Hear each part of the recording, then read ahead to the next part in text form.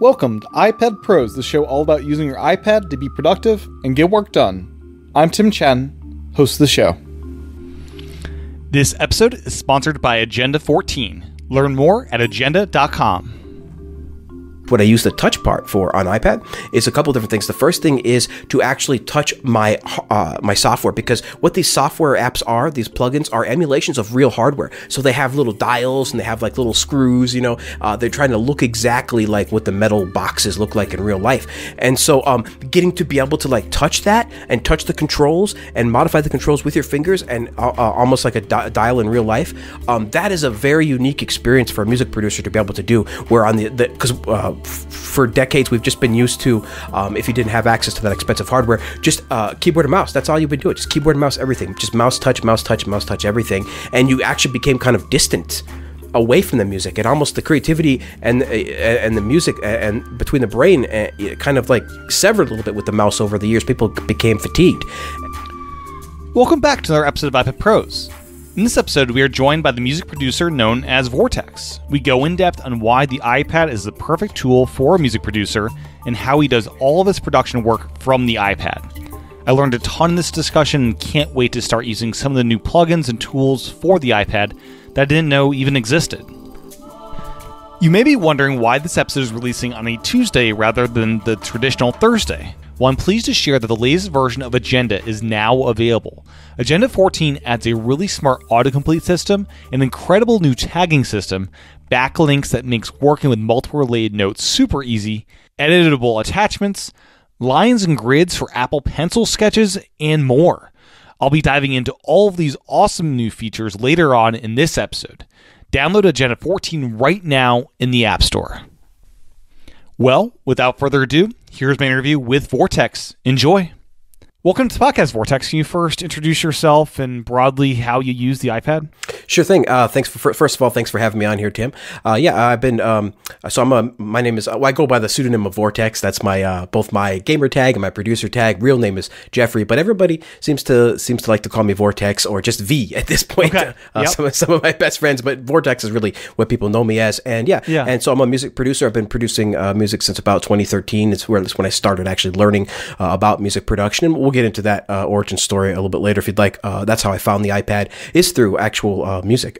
But what I do is I run the YouTube channel and sample pack label called Mobile Music Pro, mobilemusicpro.com. And what I do is I try to provide content and resources for iOS music producers. So music producers, but specifically people using the iPad and the iPhone to produce music. So that can include all sorts of tools and things and guides. Excuse me, tools and guides and other things as well. So really just anything I can do to kind of serve the producer community, and trying to do it though specifically for iOS. Excellent.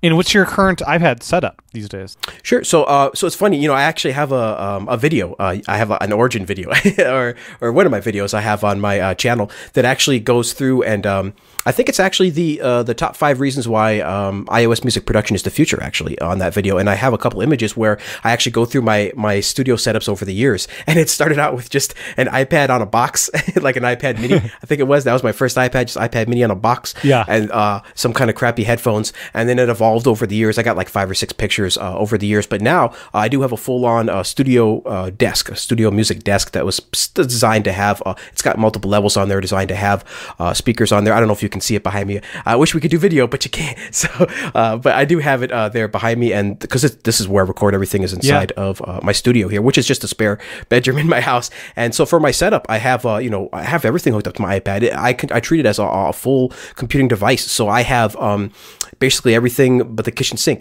everything but another external monitor. So what I have is multiple input devices. So I have my music keyboard, and then I have my pad controller for doing drums.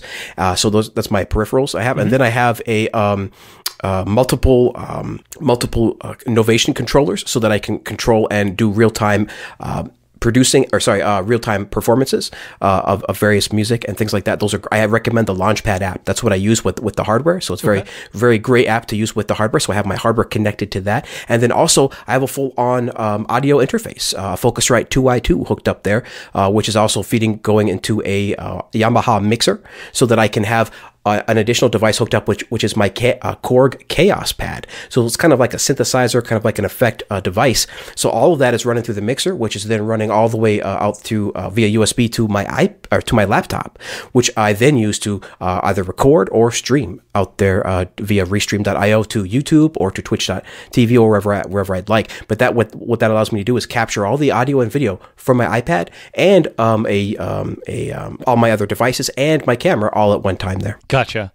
And are you using any kind of Thunderbolt hub to make all of that happen? Actually, no. It's all just USB. Believe it or not, just USB and standard audio cables. Because I have the how it works is I have everything connected to a USB hub, which includes my iPad itself, all of my USB peripherals, and the mixer, which then goes out to my laptop. Okay. So, and USB-C is kind of what makes all of that happen elegantly. Absolutely. So the USB-C port, and of course I was doing that with Lightning. I was doing that with a Lightning adapter, because what you do, of course, is get an adapter on the iPad that allows you to have a bunch more additional connections, like a USB, USB-C, and or USB and audio and other things. And so I have I was running the Lightning with the other 2015 iPad Pro that I had before for a couple of years. Well, actually 3 or 4 years, I think. And then now I'm running the 2018 iPad Pro 1 terabyte, and so that's the USB-C. So it's basically the same setup, but I had to switch the adapter there. Gotcha. Yeah. Something I struggled with until Thunderbolt came out was getting a good headphone jack for iPad, because it seemed that all the USB-C enabled ones just were very flaky, but the Thunderbolt dock I have is just super reliable with all that. And maybe it's also the fact that I never had a externally powered USB-C hub, and maybe those are a better quality, perhaps, as far as what it can do. You'd be surprised. I mean, just a standard USB-C peripheral, multi-peripheral device or multi-peripheral adapter. Man, I have one that can have everything in the kitchen sink on there. It's got like 2 or 3 USB ports, an audio port, and a bunch of stuff. So actually, and with USB-C, they're very reliable. And I use both. Sometimes I use the Apple adapter when I'm out and about, and sometimes I use a third party. But the USB-C has been really rock solid. Yeah. Okay, USB-C that's good to hear. Yeah, because I went through a couple of USB-Cs that were bus powered, and just I wasn't happy until I got Thunderbolt. Oh, so as far as a USB port, a USB hub. So a USB hub, you definitely recommend the powered. Got to have powered USB hub for there, and I use the Anchor. I really recommend the Anchor brand. It's been so solid, and I've been using it for years. And I have like a 12 port plus ports on there, at least 12 ports on there that I do, at least 10 anyway, because I have so many peripherals, USB peripherals for making music connected to that.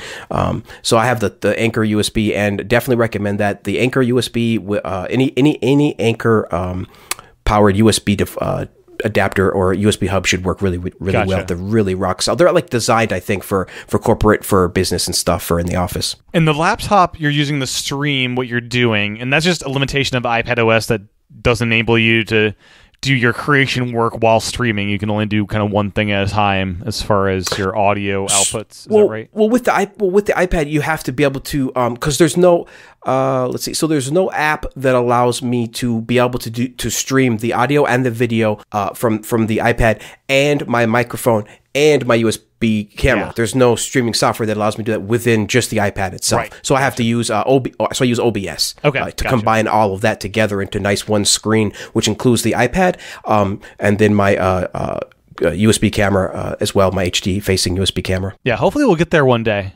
And it'd be nice to be able to do it from the iPad. But what's also great, though, is that the iPad doesn't have to work too much extra harder for that. So actually kind of save some resources as opposed to using like an additional app. Because music production, you can talk to any music producer or any video editor, like video editing, music production, and video games. Like that is what really, really, really takes the power from any device. That's what demands. It's what kind of drives the whole CPU and GPU market is the demand for those particular applications. So you can talk to any music producer, and they'll tell you that they need every last little ounce of power that we can muster for sure. Yeah.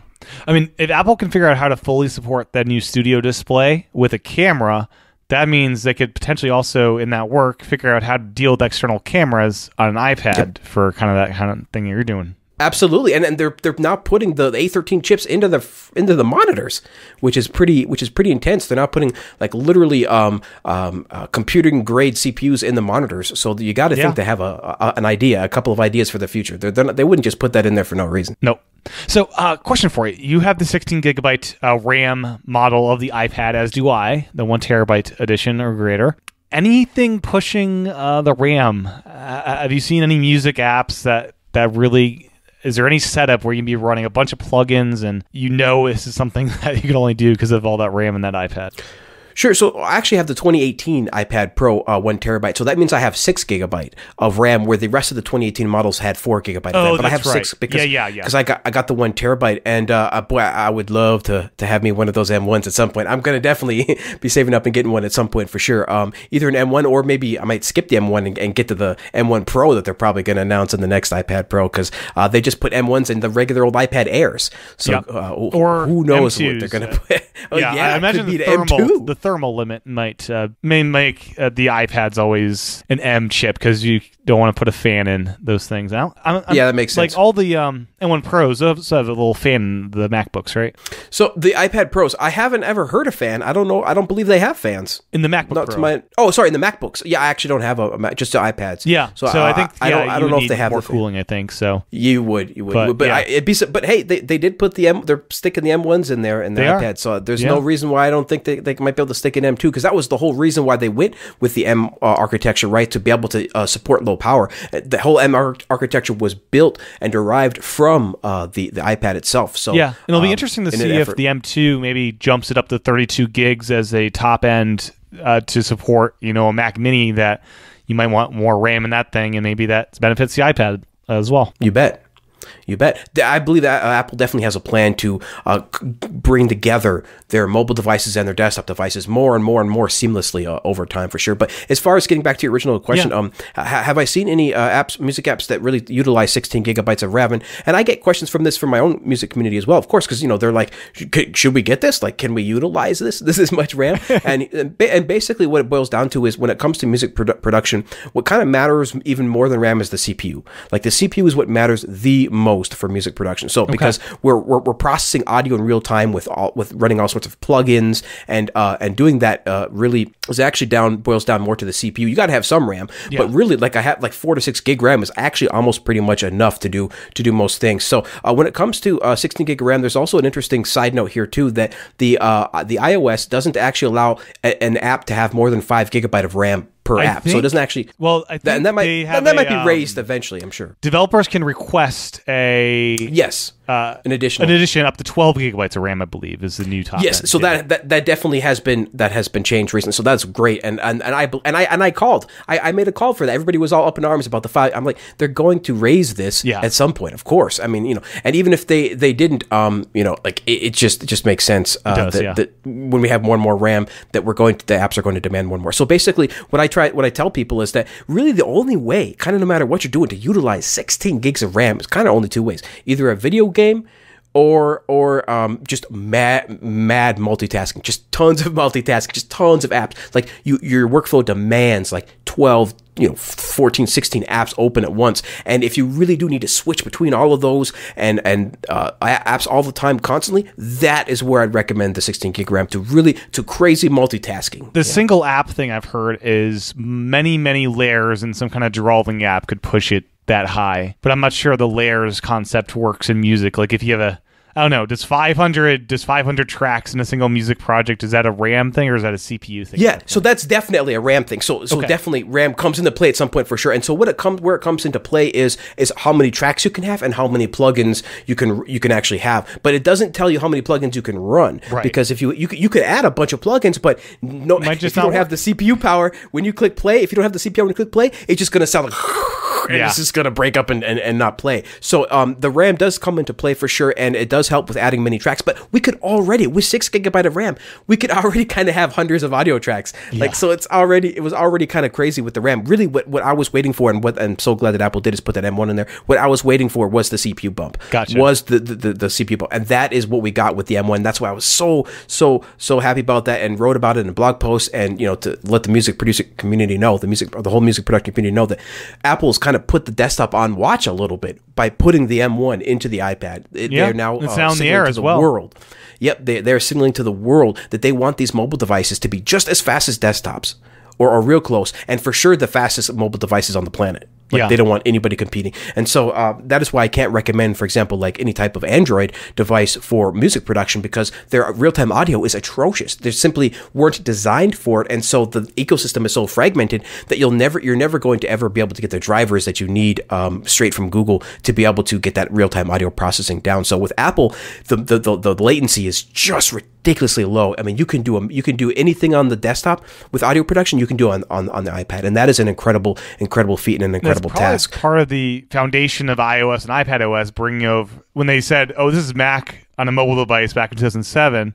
What they meant by that is they're bringing over those like core audio things that was back even on early iPads. You could hook up a camera connection kit, and there was core audio that supported stuff that no one would ever really you'd think would need back then, but it was there. And this absolutely, Apple. That's what's amazing is that Apple cares about creatives. Apple cares about music producers, like, to the point where they created an AUV3 standard for the iOS. So what that means is on the desktop, you have these plugins for music producers called VSTs and audio units.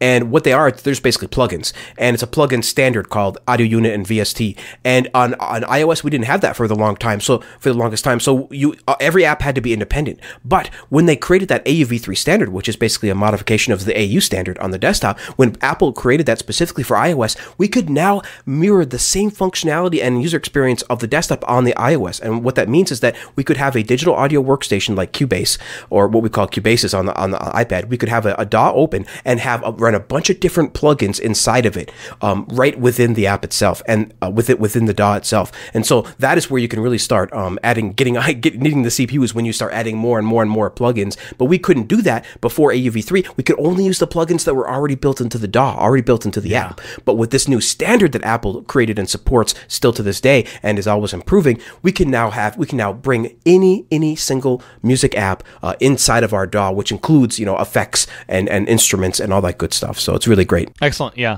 Now, something I didn't hear you mention in your setup portion here is, do you use a QWERTY keyboard and an external trackpad or mouse with your iPad? Yeah, so because my iPad mostly kind of lives in the studio, because I really don't go I really don't travel that much and go to that many places. So for me, actually, it's kind of funny. Like, I just I love the iPad and support the iPad and absolutely praise and herald the portability of it, but I just don't actually use the portability part. I just love it because of the simplicity of the operating system and the device itself, the sleekness of the device. Because, for example, on the desktop, to download and start making music, you have to download and pay huge amounts of money for the software. Then you have to configure the drivers. Then you have to configure all these additional options within the DAW itself.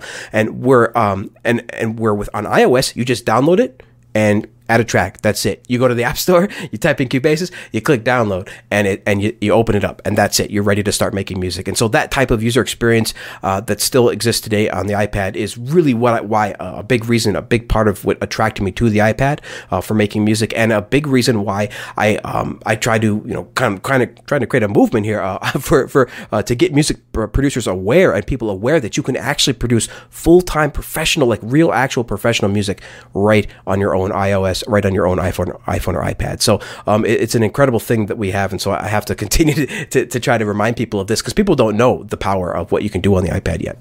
They just don't know. Yeah. My question, coming back to, do you use like an external QWERTY keyboard and like? Sorry about that. Yes, yeah. I got a little off the track there, because and that brings it around. So, for example, because my iPad does stay in the studio for the most part, what I actually do is I absolutely use a USB QWERTY keyboard, a little mini one, a little small one, and then a mouse for sure. Because I personally am a mouse and keyboard guy. I'm 40 years old pretty much, so I grew up with a mouse and a keyboard. This is what I know. So what I love about the touch, what I use the touch part for on iPad, is a couple different things. The first thing is is to actually touch my my software, because what these software apps are, these plugins, are emulations of real hardware. So they have little dials and they have like little screws, you know, they're trying to look exactly like what the metal boxes look like in real life.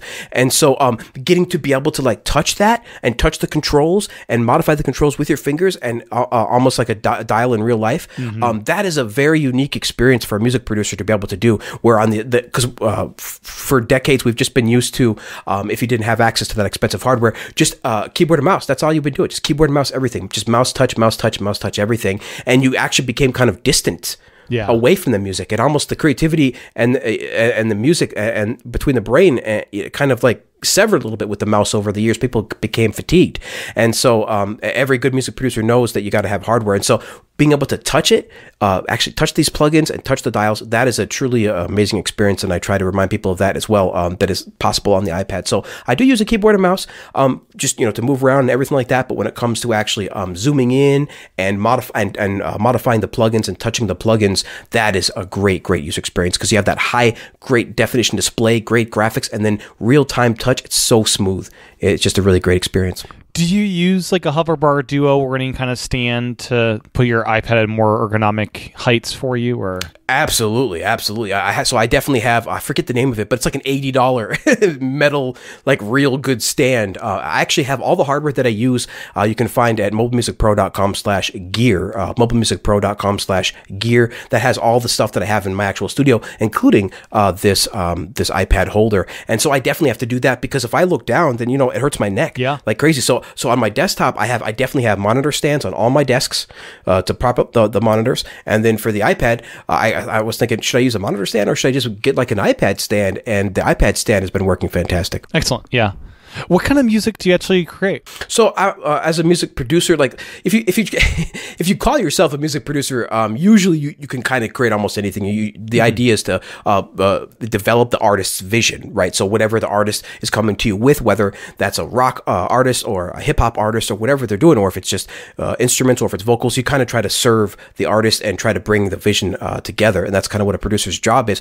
But basically, what kind of music do I actually like producing? All sorts of kinds. I really like, you know, pop, EDM, rock, and all of the subgenres of all of those there within. Hip hop, of course, many different versions of hip hop. So you know, I lived through the '90s, so of course hip hop is going to be part of my blood. It's just a huge variety, and that's what I teach too on the channel. Is I teach you like actually how to produce music. So I don't actually do too many genre-based stuff, because the principles I'm trying to teach allow you to kind of create any kind of music. Because once you learn like a lot of the fundamentals, like music theory and drum patterns, and some of the fundamental and chords, you know, some of the fundamental stuff, you can make any kind of music. And so I encourage my audience to make as many kinds of music as possible. So on the channel, I teach a variety of different genres in addition to the actual fundamental principles that allow you to make anything that you'd like. So Cubasis 3, that's kind of the big app in this space, and it's a very pro level app, and you'll see that with its kind of scary interface that when I first looked at it, I was a bit put off by it, to say the least. Really interesting. What are your suggestions for those kind of getting started with Cubasis and, you know, understanding this user interface they've come up with? And it's funny you mentioned that, because like if you look at the desktop version called Cubase, you'd be even more scared. Tim, I think you would run away. Like it's, if you think that looks, because I tell you what, the Cubasis UI looks so simple and pretty compared to that insane massive Cubase. Yeah, when you get a chance, Google what Cubase looks like compared to Cubasis. But so Cubasis, I would say that the UI is actually pretty slick, because what it does is it employs one of those UIs that's kind of only show you what you need at the moment. So everything hides away. And so GarageBand kind of does this a little bit too, but not even almost to the extent that Cubasis does, because they allow a lot of things on the screen at once. So you can see your tracks all at once with the mixer, or you can see your tracks all at once with a plugin and a virtual keyboard. And so you can see all this on the screen at once, but everything is very, very actually straightforward. So you want to add a track, you just click add track. You want to add a plugin, go to plugins, add plugin. So you'd be surprised, compared to a standard DAW, a standard music production software, what we call a digital audio workstation, you'd be very surprised at how simplistic the user interface is compared to a lot of that stuff.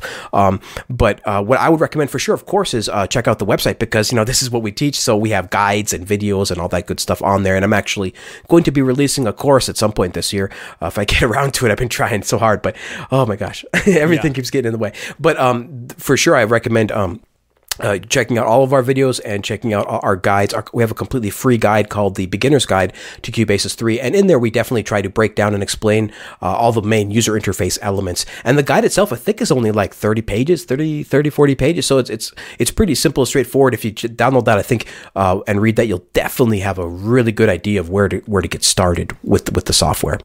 As you're collaborating with artists, is the mobile form factor of the iPad something of value? Do you like rip it? You like yank it out of its studio setup and bring it to where the artist is in the recording booth and kind of show you what's going on? Is that something that happens? Yeah, so it's actually funny because the iPad is used for so many things that people would just assume that it couldn't be used for actual full music production device, because you'll find iPads used all the time to just display lyrics, right, or to display music pages for musicians to play. Yeah, it's used in all, and it's used a lot in recording studios for like temporary recording setups, and a lot of podcasters use it. So all of these different uses, right, and but you wouldn't think that you can actually produce the whole song on the actual iPad, but you can. So it's fun. It's kind of funny because right now, similar to actually computers when they were first coming up in the 90s, they're kind of considered a toy, right? So because people don't understand it, so they kind of consider either cheating or they consider it a toy. So for the vast majority of people right now, at least music producers, they don't even know that you can produce music on the iPad. And if you tell them that you produced a track on the iPad that sounds professional, they wouldn't believe you. They're like, no, you made that in GarageBand, or you made that on Pro Tools, or you made that on somewhere else. But hey, GarageBand exists on the iPad, and you can make some amazing stuff. And I think more and more artists would be actually surprised how many songs you hear on the radio are actually started in GarageBand. So I think that's going to be a big movement too. As artists start to learn about the iPad more, they're going to just start using the iPad, GarageBand on the iPad. But right now it's a little bit of a joke to producers and stuff. They definitely laugh. They're like, what is that? But once they hear what you can make, and once they see the tools in actual production, in play, once they see them being used in real time, they're all blown away every time. They cannot believe it. Jaws drop every single time. And there's a person I recommend watching called Henny the Business, and he's a Grammy Award-winning music producer, and he has a lot of videos on his channel where he introduces other producers and artists to the iPad, and every time they're just like, no way. They don't believe it. They just can't believe it. But this is a fully M1 computing device here, so you can actually do a lot more than you might think. Very cool. And as far as the Apple Pencil, is that a tool that you find value in, manipulating these smaller touch points in Cubasis 3? So I absolutely know a bunch of people that use and swear by the Apple Pencil, especially for using Cubasis 3 and modifying the piano roll and those notes, moving notes around. So there's absolutely a few people that swear by it that I know for sure that love it. But me personally, I just like the mouse. I don't want to hold I don't like the posturing of holding my hand up there. So I just like like I said, I'm old school, right? So I'm just used to having my hand right on the desk with the mouse. And so the mouse really was a game changer when we could add a trackpad or a mouse. It is. Yeah. To this day, like there's a reason why we still use it for video games. Yeah. It's the ultimate, competitive video games where millions and millions and millions of dollars are on the line. People use the mouse and keyboard, and that is because of its laser focused, laser accuracy, perfect accuracy, and the ability to move it around. And so far, we just have not invented something that can be more accurate in real time from the brain to the screen than the mouse. Does Cubasis do any modifications for iPad OS with the mouse? Like, is there magnetized icons in any way, or? So let's see. So the app Cubasis is not optimized for the mouse per se, but they did recently release keyboard shortcuts. So cool. They now support the keyboard. So that's really cool, because just like on the desktop, you can hit the space bar to hit play and stop. And you'll find producers do that all the time. We get the thumb on the space bar so that we can stop it and then modify some, play, stop it, modify. And so that was really a game changer to be able to support keyboard shortcuts. And I'm super glad that they did that. I believe they will eventually have more enhanced mouse functionality, specifically the ability to use the mouse wheel, because right now you cannot use the mouse wheel in Cubasis. Yeah. So that's definitely a little strange. So every time I have to scroll anywhere, I have to scroll with my fingers. Have you tried a Magic Trackpad? Would scrolling work on that thing? Or is it the same situation? So no, it's the same thing. So when you actually like zoom or pinch or anything like that, it's the same thing. The computer understands it the same as a mouse wheel. Gotcha. Okay, Yeah. wasn't sure. And then, do you have any special buttons triggered with that mouse? Is it like a 5-button mouse where you can have custom things? I know the settings app has some like weird things you can like set mouse triggers to. You know, I was so surprised at how well the iPad integrated the mouse because into the OS, because I definitely have some gestures bind to my keys. So what I do is the right mouse button is the zoom out so that I can see all my apps at once, and then I have the middle button as the home button, which just makes me go right to the home screen. Yep. And then I have the thumb button on the left bring up my dock. Okay, very cool. And so with just those three things, and of course your regular mouse click, with just those three things, I can zoom around the iPad so fast, way faster than anybody with a regular, with like just using their fingers. Yeah, and you can double click the home button to get multitasking. Yeah, and so I kind of surprised some people on the live streams. They're like, how do you get around iOS so fast? Because, I'll zoom out, pick an app, then do a dock, then bring that to do a dual screen. And then, I kind of move around a little fast. And people are like, how the heck? But it's because of the mouse. This episode is sponsored by Agenda, which just rolled out version 14. In this quick break, I want to share a little bit about their latest release, Agenda 14. For those that want to really deep dive into Agenda, I'd encourage you to go back and listen to episode 48 of this podcast, where I spoke with Drew McCormack, the co-founder of Agenda. There you can hear how their approach to notes is a bit different from the other tools you may have used. So, on to Agenda 14. New in this update is the ability to hide old projects, which really has cleaned up my sidebar to make me more focused on what I'm actually working on. Simply click on the little clock icon in the sidebar to show or hide projects based on use. Auto-completion is finally done right with Agenda 14. Simply hit the / to enter this mode and start typing a few letters like DAT to be shown a bunch of auto-completion date options. There's even autocomplete for actions, like assigning a date to a current note or inserting text from one of your templates. Another really nice change is when you add a link to an agenda note inside another agenda note, that linked note will appear in a related notes list in the sidebar, and you only have to put the link in one of the two notes, and when you tap on the related note, you can instantly pop over to the other note and go in the sidebar and tap on that original note to be brought back to where you were. It is super clever and super handy and makes working with multiple notes all related to each other super easy. This works not with just one or two notes, but a bunch of notes, so you can have them all show up in that sidebar to be tapping between them and working with all these notes simultaneously. Now with Agenda 14, you can finally mark up PDFs within Agenda. In previous versions, attachments could live in the notes, but you need to edit them externally. It's so nice having this all within Agenda finally. Another great addition is when you sketch something with the Apple Pencil, you have the ability to select a few different backgrounds, including lines and closed lines, which are similar to wide-ruled and college-ruled notebooks, as well as grid or fine grid background. You can even hot swap between backgrounds if you need to go back and forth in the same note. This is something I found incredibly useful, as I really need anchor points like a line or grid to keep my handwritten notes looking halfway decent. Another big feature is a brand new powerful tagging system that is having me rethink how I organize my notes in Agenda. Tags now have the ability to be color-coded, plus you can even have spaces in your tag. For instance, top priority can be a tag without cramming that together as one word, as I've often done in Agenda and other apps that have that requirement of having tags needing to be a single word. You can also utilize your tags in some really cool new ways. The new Manage Tags window shows just how powerful this new system is. Quickly get into that by hitting Option-Command-Shift-T or by tapping Manage Tags after tapping any tag. Here in the Manage Tags screen, you can see a list of all of your tags, create new tags, search for tags, and best of all, create a new smart overview for a certain tag. These smart overviews are pinned to the top of your sidebar along with on the agenda and your Today view. This smart overview will pull in all notes with that tag across all projects into a single view. Just like everything in Agenda, this new smart overview has its own unique link, so you can link to it from other apps. Finally, they've added a really cool subscription option. One of my favorite Agenda things is their business model of pay for Agenda Premium to get all existing Agenda Premium features, plus whatever comes out in the next 12 months. With Agenda 14, they are building on top of this with a new subscription for those that don't want the hassle of upgrading every year. The big benefit with opting for the subscription version of Agenda is it is 15% cheaper than the standard Agenda Premium.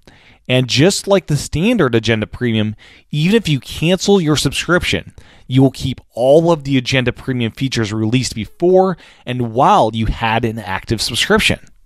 So that's what's new in Agenda 14. To learn more, go to agenda.com and download Agenda 14 today for free from the App Store. My thanks again to Agenda for sponsoring this episode of iPad Pros. Learn more at agenda.com. So you mentioned the audio plugin scene is really shaping up on iPad OS. What's the extension called? The plugin called again? The actual standard is called, the extension standard is called AUV3. Okay, yeah, and so you're seeing a healthy market of developers porting the Mac versions of those to the App Store, and that's been a good experience so far. Absolutely, and that's actually growing bigger and bigger because it started out with, and there still is, a huge independent developer scene. I mean, they're actually rivaling what the big guys are doing in a lot of ways. You'd be very surprised how many amazing plugins come from one single developer studios. But we do absolutely have now the big boys coming in, which includes big companies like FabFilter and IK Multimedia and Roland and so on. These guys are bringing their mainstay, their main software that sells on desktop over to iOS. And what they say is, of course, they say works on iOS, Windows, and iPad. And so it's kind of becoming a thing now where they got to make their plugins work on the iPad as well, and maybe not all the time on the iPhone, but for sure at least the iPad, for sure at least the iPad, because they know that's where developers are they opting for subscription where you subscribe and you get it on all the platforms, or are they doing the app purchase model for iPad? Yep. So it's a bit of an interesting thing. Some apps in the early days were starting out with a subscription. That's kind of more gone by the wayside now, and it's more just the upfront purchase, and sometimes free with in-app purchases. Okay. And so that's kind of the biggest thing. But there's also now a newer standard that people are adopting, which is where you pay once, and you get the app forever, but in order to get new updates, you have to pay another annual fee. So it's kind of like a subscription, but you get to keep the app forever. Yeah. You just have to pay every year to get updates. Yeah, it's kind of what Agenda kind of pioneered with their app. I think they were one of the first to do that. Yep, and so we're starting to see that seep in now into the audio app world. That's very cool. And how's reliability been of the plugin? Something I've noticed, at least in the ones I've tried, is they sound great while I'm live, doing stuff in Fair. I'm using a plugin. Then when I hit the export button, sometimes it just doesn't work entirely as it should, and I'll lose a track or something like that. Sure, yeah, it absolutely depends on the software, because when it comes to software development is a complex thing, and it really does separate the men from the boys, so to speak, because people will be able to come together in communities and recommend what is actually the best, because there's so many things that parade around, it's trying to be the best. So unfortunately, there is because Apple development is so easy to get into and so prevalent, you're going to actually find a lot of crappy apps out there, but the good ones definitely do seep to the top. So I have had experience with some apps, some music apps and some music plugin apps specifically that take a lot of latency, that take a lot of CPU power and therefore have a lot of latency. Definitely seen some of those, and I've definitely seen some that crash more than others for sure. But there absolutely is a mainstay of stable apps that people use and has been using for years, including myself. For example, like those FabFilter apps and FAC apps, Fred Anton Corvest, and some Bleass, BLEASS apps. So I can name a few companies, and these apps have been 100% reliable, 100% stable, and do not crash. But there is a bunch of plugins out there that crash because it's kind of a little bit of the Wild West kind of ecosystem right now. Right. And what are the effects you're kind of looking for with the plugins you're working with most, day to day? What are some of the common plugins that you love, and what kind of audio output do you get from that as a result of kind of using these? Sure. So there, like I said, we do have some amazing desktop plugins now on iOS, including FabFilter and something from IK Multimedia called Mixbox. Mixbox contains all of the desktop class, studio class quality plugins that is used on your favorite television shows, movies, and productions on the radio, including things like the universal audio plugins like the 1176 and a couple other ones as well. So some very standard, industry standard stuff now can be found on the iPad. And when you use that industry standard stuff, you'll definitely find a quality boost. You'll definitely be able to hear the difference between some of the cheaper apps and then something like FabFilter and then something like this expensive app like Mixbox. Because Mixbox, I think, is like $80. I think it's an $80 app, which kind of pushes the limits there for app prices. Yeah. But that's part of the reason why iOS is so great, is because the apps are absolutely so cheap. And but still, with apps like that, you can get a really, really industry standard studio quality sound for sure. Because really, when it comes to sound, it's all in the audio interface and the software, right? So if you're running a good DAW like Cubasis and you have some industry standard plugins on there like FabFilter and Mixbox, and you're using an industry standard audio interface like Focusrite, you will absolutely be able to record and output and print some fantastic 48 quality, 48K audio. And you can even get up to 96 if you'd really like, if you have the interface to do that. But you don't really need much more than 48. Yeah. Like FabFilter, is it filtering out frequencies to like provide a signature sound for that artist, or what's the actual plugin doing in that case? So for example, FabFilter is a suite of plugins. So it comes with an EQ, compressor, de-esser, and multi-band compression. So what those kind of things mean is that it comes with an EQ to be able to take out harsh frequencies. It comes with a compressor to be able to make it louder and be able to have a more crisper, warmer signal. Mm-hmm. And then there's a de-esser, which takes out all the T's and the S's and the T sounds from the th and the S. It takes out all of that. So there's some of these tools like that. That's why we call them. I should run that on podcasts. It'd be great.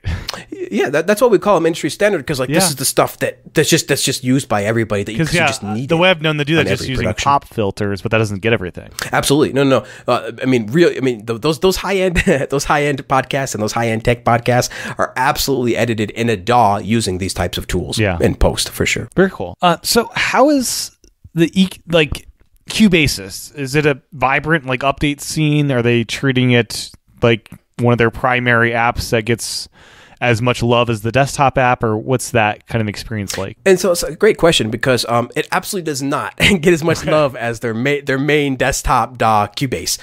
There's a much smaller team on Cubasis, and I believe that a lot of those people are kind of part-time on the Cubasis team, where they mostly do the Cubase stuff, and then they're part-time they do the Cubasis. So I'm not sure actually how many full-time. I know they must have at least one or two, but it's not as many as like the 30, 40, 50, 60 developers on the main. Do they get a benefit Cubase from the main app? Like when a big update comes out for the desktop app, do some of those features kind of eventually make their way down? Is it like a shared code base in any way?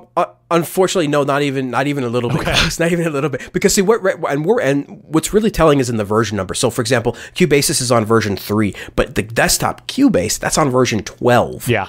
So they are so far ahead that we're just going to play catch up for years. We have years and years and years of catch up to play to get back up to get to the desktop quality stuff. But again, you can do 99% of the stuff, but there's definitely some 1% of stuff still on those big huge software programs, which is why they cost thousands of dollars for that kind of software. So the experience of producing on iPad, can you describe you've described already how amazing it is, but if you're doing this on Mac or Windows, are you hitting more friction points on those platforms with different things, or what's the just experience of working on iPad versus Mac and Windows? The biggest thing for me, like I think I said earlier, is the simplicity. Mm-hmm. There's just zero configuration. You just download the DAW, and then and if you don't have to download plugins if you don't want to, because it comes with plugins, but you just download the DAW, download some FabFilter plugins, and add a track, and you're already off running. So for me, it's that single experience, that one app experience where you're just focused on that and really nothing else. And I heard you talk with Silva as well, Fernando Silva, who has a great YouTube channel, and he kind of went into this a little bit as well, where you just get this kind of one app experience with the iPad, where you're hyper focused on this one thing. And that since music production is the only thing that I go deep on with the iPad, I can definitely attest to that when you have the DAW open and nothing else, just that DAW, you're just hyper focused on what you're doing, which is making music. And in particular, inside of that production process, you're either making a melody, or you're adding an effect, or you're mixing, or you're mastering. And so all of the mixing tools, most of the mixing tools on the desktop are available, like I said, now on iOS. So you can be hyper focused, have a super easy user experience, and still have industry standard tools at your disposal. So as far as what it's like for me, it's really just, to me, it's so smooth. I guess I can't say any other word but smooth, because you turn on the iPad, it takes 2 seconds to turn on the iPad. You know how long it takes to boot up, like just a few seconds to boot up, open up Cubasis, boom, and I am in. I am ready to go. I've got my project on there.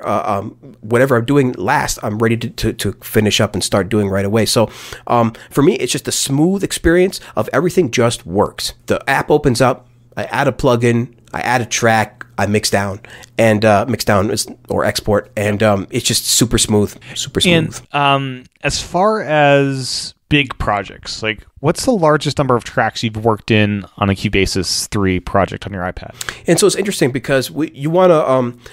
It's a little bit of an illusion too, because what you do there's a process in music production called freezing tracks, and we do this so that it can mix down to just plain audio, whereas opposed to just MIDI or running all of these plugins in real time, we hit the freeze button, and that takes all that processing and just prints it to an audio wave, where now the actual device doesn't have to work as hard. And so when you do that, it creates another track. So I've had some projects that are only about 20, 30 tracks, but then a lot of them were frozen, so that adds up now to like 60 or like 50 or 60 tracks. But I definitely know my average production, I think, ranges between 30 and 60 tracks, and I think that I've seen productions as much as 100 plus tracks inside of Cubasis for sure, because especially if you're just working with audio, you can definitely do pretty amazing things. But now with the M1, I mean, sky's the limit, really. And screen size, is that ever something you get aggravated with? Like, do you ever want an external display, even if it is just mirroring, to have those tracks in a bigger canvas?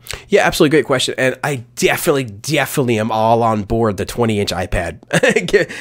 give me like a 21-inch iPad. That would be fantastic. It's as big as iPad as you can make them.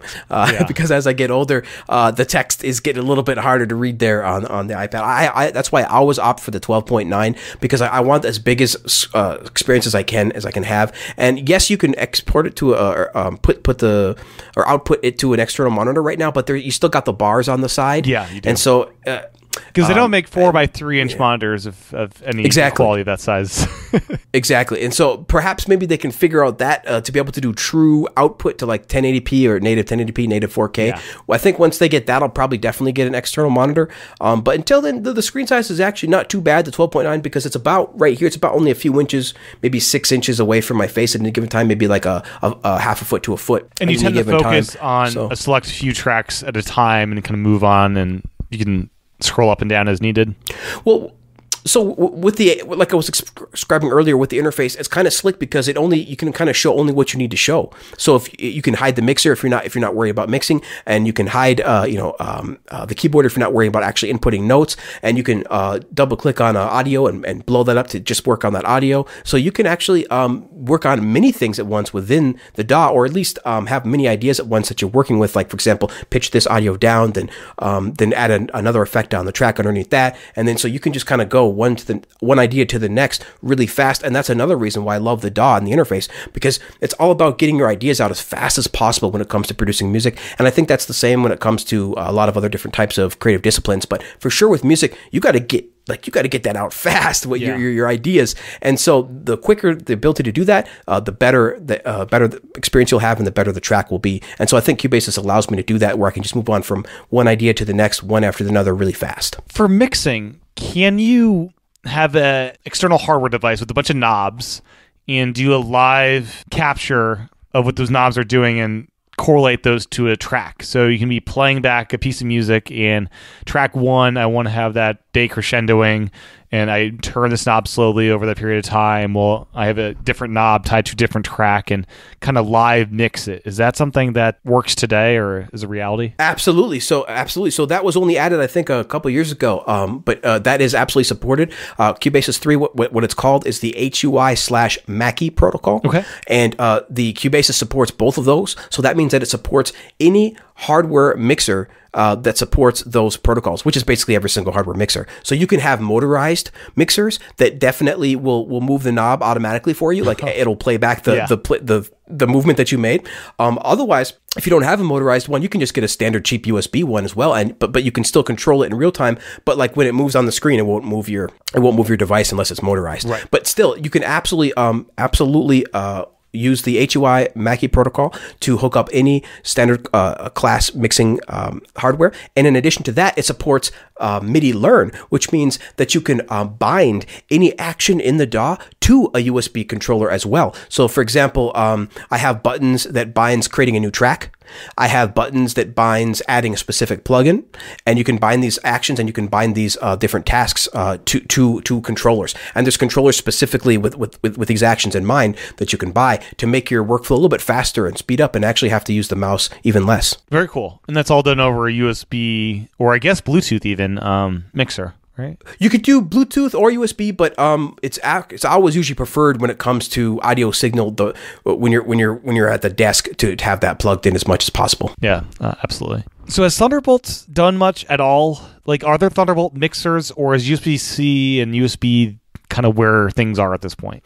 Well, the greatest thing about Thunderbolt, what it really gave us as far as a music producer's point of view, is just the speed of putting in a hard drive. Yeah. So we can now transfer all of our files so much faster. We can transfer because we have a lot of samples, a lot of music samples that we use in our that we purchase separately to put inside of our little bits of music to be able to create other larger music projects with. We call those samples, and we have usually music producers have terabytes of samples, and I'm no different in that regard. So the ability to have that Thunderbolt to be able to copy and samples or large projects even faster than before has been really great. So for music producers, I think it was mostly been a speed transfer thing as far as how we experience the Thunderbolt. Okay. And then something I'm curious about, secondary iPads, is that something you've played around with? And does any music production software deal with using a primary iPad and maybe a control iPad as a secondary kind of touch screen below your iPad? Yeah, absolutely. So there's a protocol called Ableton Live,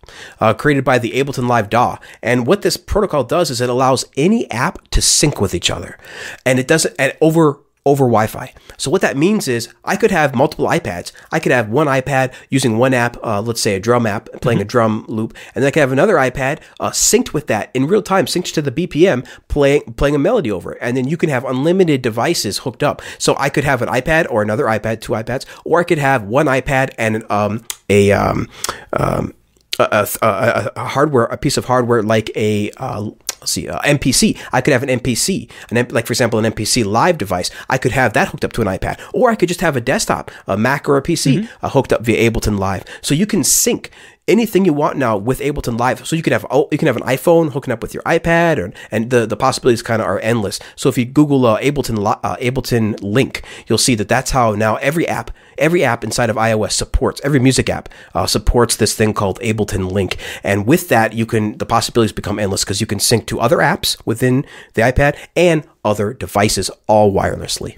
And Cubasis 3 supports this protocol? Absolutely. And it's funny because Cubasis 3 only recently supported this particular protocol because you didn't really need it per se with Cubasis 3 because when you're in Cubasis, you're mostly just inside of Cubasis. Yeah. You bring all of your plugins with the AUV3 standard in there. So it wasn't really a big thing for me, but I think it's really cool to be able to just have a ton of other apps or be able to sync Cubasis with my friend's Cubasis or sync Cubasis with a desktop and create that way. So yeah, it's been really great. People have been very happy with the recent update that allows Ableton Live inside of Cubasis. And this is free, or is this a subscription within Ableton to do this? So Ableton Link is an absolutely free protocol that developers build into their app. It's an SDK. That's awesome. Yeah, it's a programming SDK. Yep. Very cool. And then something I'm curious about, Dolby Atmos is something that has hit the music scene with spatial audio and Apple Music, and I think others will probably adapt this as well. Can you mix and preview that audio on an iPad in any way these days? So Cubasis doesn't support spatial audio yet. Okay.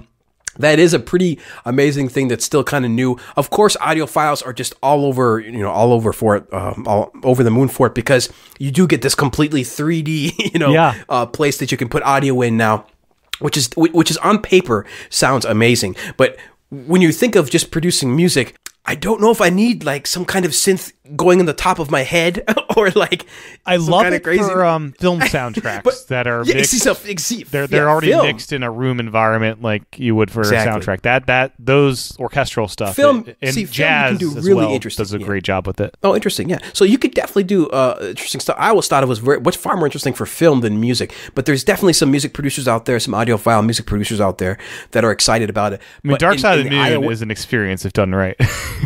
True. Yeah. And that's true. And that was just stereo.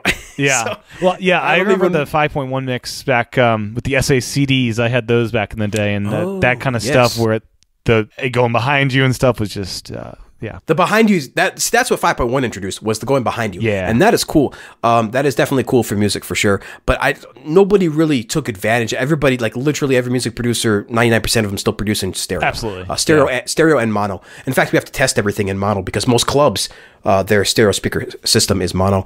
In the old days, very, very interesting. You'd have people with the iPod headphones and just have one in their ear. These days, at least, you have AirPods where you just have one in and it's mono by default. But I remember the old days where I was listening to a podcast and I couldn't hear half the conversation because they didn't mix it in mono. No. Oh, goodness. But less of a problem. It's been a fun experience. It's been a fun experience over the years. That and the loudness wars.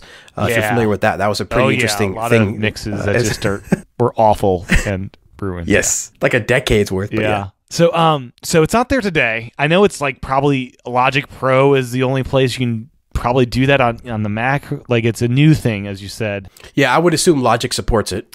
As far as outputting is it even possible to output that kind of audio to speakers on an iPad through USB? Yeah. Is that so? As far as I would assume, the iPad does support like the protocol of spatial audio. So, like if you downloaded a spatial audio file and played it back on your iPad and hooked that up to a spatial audio setup, or use the spatial audio headphones, you should be able to support. Yeah, you should be able to hear that no problem. Yeah, those definitely work because I have the whatever AirPods Max. I was curious about. Yeah, so there you go. So the operating system supports it, but there's no software music plugins that I'm aware of on iOS yet that support that.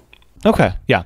That'll be fun to just play around with when that eventually comes in some way. You bet. Because I don't know, that'd just be fun to play with, even if you're not a music producer. Let me just play with audio around. Well, there's already plugins for music producers where you can visually set instruments. So you can, for example, like set instruments really far away, push it really far away, or push it really really close or really behind you. So you can kind of already do a spatial thing, but it's only 2D within stereo. It's not 3D. So there's plugins for Cubasis that let you basically sit people on the stage. Yes, absolutely. What's a good one of that?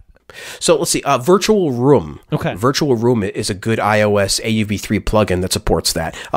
Again, you can do this with any plugin, but there's very few that support the visual aspect of it, where you literally drag around. And that Virtual Room, I believe, is the only one that I know of where you can see visually where you put the sounds. Otherwise, you just kind of have to know based on the stereo width and the frequencies that you're using. Okay, so if I wanted to have like a 6-person Roundtable podcast, I could do a crazy mix with that. Yes. Yes, for sure. That's cool. When you're done mixing and you're done exporting everything, is there a way to get your music on the Spotify or Apple Music on an iPad? Do you have to work with a label to get stuff up there? Can independents do that easily now? What's that look like? Yeah, so the ability to kind of get your own music out there has been drastically reduced now to just a few different services, like $30 a month services. So, for example, DistroKid would be the one I'd recommend for most folks that are independent artists. That you just pay a monthly fee and you can upload as much tracks as you want to their service, and then they push it everywhere that you need, Spotify and every service that's imaginable. Oh, cool. So there's yeah, and it keeps track with the record labels and everything. You give them a PRO and everything so that they know exactly your ID and who you are and everything. And so it used to, you used to have a label to do that, but now it's just brought down to a service for $30 a month that anybody can do. And I believe they have an app. But if not, you could just like push it to Dropbox and then push that up to or do it via the web browser as well.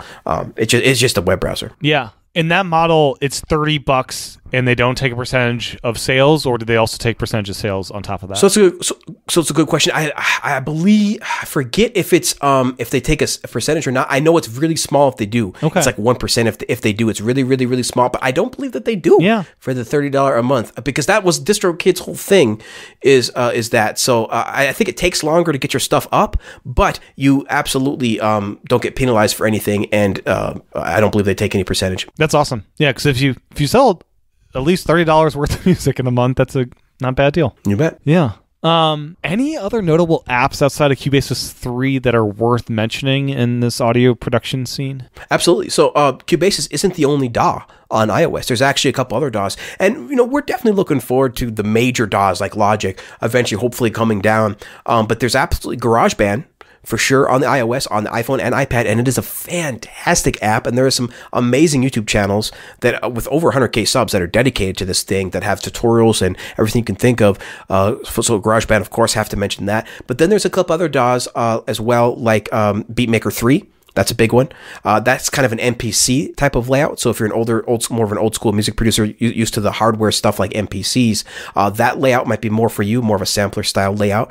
And then there is Roland has a version, has their own DAW called Roland Zen Beats. And that's a really great iOS DAW as well. And that hooks up to the Roland Zen Cloud. So you can actually play all of the Roland instruments that used to only be available on desktop. You can actually play that within their DAW now on iOS. So that's another major competitor. So you got Cubasis, Beatmaker 3, Zen Beats. And then Nano Studio 2 is also another popular iOS DAW. So those are kind of the big four that people produce music in on the iPad. Very cool. And then, is there any non-music work you do on the iPad? And is it like it is your primary computer for other stuff as well?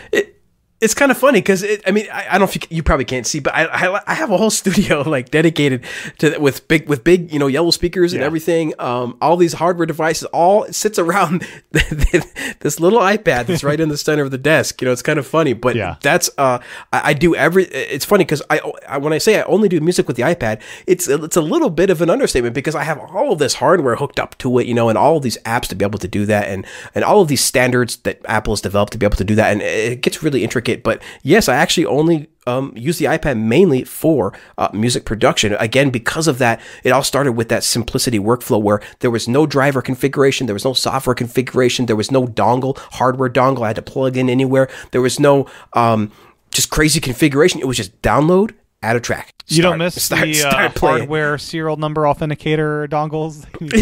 See, exactly. Like all that crazy stuff. It gets really, really crazy. Like I said, I encourage you, Tim, go check out what Cubase looks like on the desktop. It's crazy. So to be able to have that just everything works right now when you need it workflow that iOS supports with its App Store and its iOS and the code itself, I just fell in love with it. And so I continue to stick with it, and I continue to teach.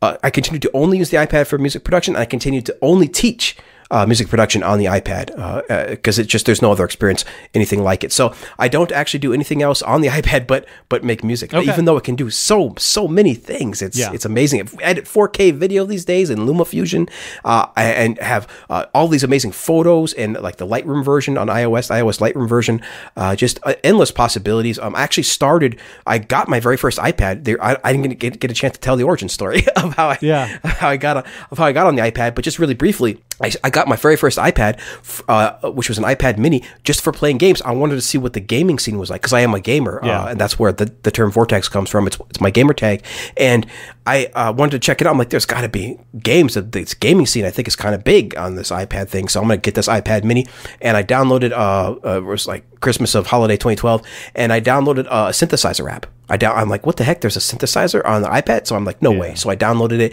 checked it out, and sure enough, it was a full-on synthesizer, complete with hundreds of presets, can make any type of sound that you'd think. It has wavetables, all these crazy features. And after that, I fell in love with because I always thought that you would need a Star Trek type of studio. You know, you always think of the big speakers and the big mixing desk and all that stuff. I always thought that's what you needed to make music. I knew music. I wanted to do music one day, but I didn't ever imagine in a million years that I'd be able to do it with this little tiny device. And it was a life-changing experience and a very visceral moment. I remember when I saw that. It actually took me back to like just sitting on my dad's lap and him playing the guitar for me as a kid. Like that type of just, you kind of feel like connected, you know, like with everything. And that's what I felt when I first downloaded that synth, and I knew I was hooked after that. So I just started learning everything I could about music production based from the iPad. Very cool. So tell me a bit more about your site, Mobile Music Pro, and kind of what resources do you have available there? Yes, sir. So basically, again, Mobile Music Pro is kind of a combination of a YouTube channel and a sample pack label. And what that means is that it's an education company and a sound design company. So what I do is I want to sell courses and have a bunch of tutorials, as free tutorials and free tutorial videos and guides. But then I also want to offer sound design tools like for producers, like such as MIDI packs and sample packs and preset packs, and to be able to get the producer started, especially new producers, as soon as possible. And so I have things on there to help you with music theory. I have chord packs that helps you with music theory and teaches you chords and chord progressions. And then I have an actual Cubasis guide that just teaches you Cubasis. And then like I said, we have a ton of products on there for sound design products like sample packs, melody packs, and drum packs and other things. So basically what a new producer can do, I mean, if they're just starting out to music, like I got them covered. They can go to the website, they can download the guide, learn the DAW, then they can download a bunch of MIDI packs and learn music theory, and then they can download a bunch of sounds and sample packs and have their production sounding just as good as the radio. So I really kind of try to take you from start to at least intermediate, and eventually I'm going to be working on advanced stuff as well. But right now, the channel is mostly focused on newer producers, people just starting to get into making music. Cool. And how involved is the iPad itself in creating the website, the videos and guides and stuff, or is that something you still offload to the Windows computer to kind of create the actual website itself? Yeah, so absolutely. So like I said, the only thing I actually use the iPad and iPhone for is music production. So everything else, which includes video editing, graphic design, streaming, all that kind of stuff goes through a PC. Gotcha. So I usually use the Adobe suite for all of that. So Photoshop and Premiere are my main tools that I'm mostly in for the channel to be able to create all the videos and create all the graphics and all the marketing and all that. Yeah. The Adobe apps still have a long way to go on iPad. Yes. So they're getting there, though. Yeah, they definitely are. And you also started a podcast, Mobile Music Roundtable, and kind of is a show for people that want to learn how to get into doing what you do? Yeah, so basically it's for anybody that's kind of curious about making music on the iPad or the iPhone, so anybody who's curious about making music and specifically making music on their iOS device. So that I bring on, for example, music app developers I bring on the show to kind of get their story. I bring on iOS music producers, iOS musicians, basically anybody who's focused on doing something or moving the space forward in the music production ecosystem, specifically the iOS music production ecosystem. So I have content creators on there as well that's specifically focused on iOS music production on their YouTube channel. People like Doug from the Sound Test Room and Jade Starr and Jamie Mallender and a bunch of these content creators that focus on making content around music on the iPad. So yeah, it's actually a bunch of different people on there. I just started that recently. The whole channel, all of Mobile Music Pro only started in November of 2019. So it's only a couple of years old, but I only started the actual podcast about 6 months or so. Yeah. We're about to do our 6th episode. New, yeah. And we do one of those a month. So I try to bring on multiple people and have a conversation. That's why I call it a roundtable, because I kind of want everybody to be able to jump in at any time and keep the conversation very organic. Nice. Anything else you want to touch on before we wrap it up? Yeah, so a big part, the only other thing I'd say is that a big part of what Mobile Music Pro does is contests. We put on these contests every few months or so to encourage producers, specifically newer producers, to start creating content and start creating music. And so we just, we have one every couple of months. We just had one that went from March 2nd to March 22nd. And it was our biggest one yet because it was over $500 worth of prizes that went home to 4 top winners there. So, and that is voted upon by the community. So it's really great. So you get a chance to make some music and then get a chance to maybe win some money. And really what I think the most important thing is you get other people a chance to be able to hear your music. And that's what producers really, I found, have really responded to. Very cool. Well, thank you so much for your time tonight. It's been great chatting with you and learning more about this scene. I'm just very interested in, and thank you so much. You bet, Tim. It really is a huge scene. Like it's a whole scene. So I'm absolutely happy to represent some of those people and some of the content that we've been talking about there. And it's just a fun time, fun community. The Facebook groups, the Audio Bus forum. Shout out to all those people, and yeah, shout out to anybody making music on the iPad. Well, that was my conversation with Vortex. My thanks to him for his time recording, and my thanks to you for your time and attention tuning in. As a reminder, you can support the show by downloading Agenda 14, which is now available. Learn more at agenda.com. You can also support the podcast over at patreon.com/iPadPros or by subscribing in Apple Podcasts. With that, I'll talk to everyone again real soon.